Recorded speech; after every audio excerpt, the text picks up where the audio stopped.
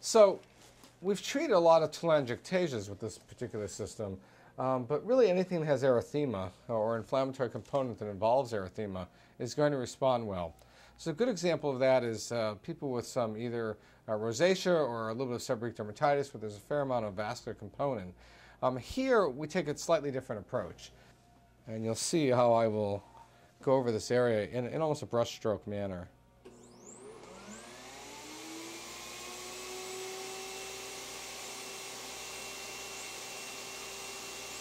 And it's low fluence, and he hardly feels what I'm doing, I'm sure.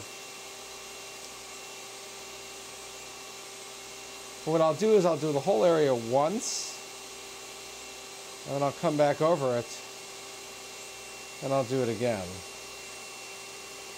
And where this is an ideal situation is that person who finds they have rosacea breakouts that really only respond to taking oral medication, and after a while people just don't want to take those pills.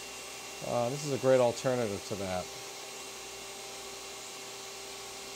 And that's all it is. And you know, there's no reactive blushing here, there's no reactive erythema, and this will respond in the next week or so. It's not even like when we treat telangiectasias where the response tends to be at about a month.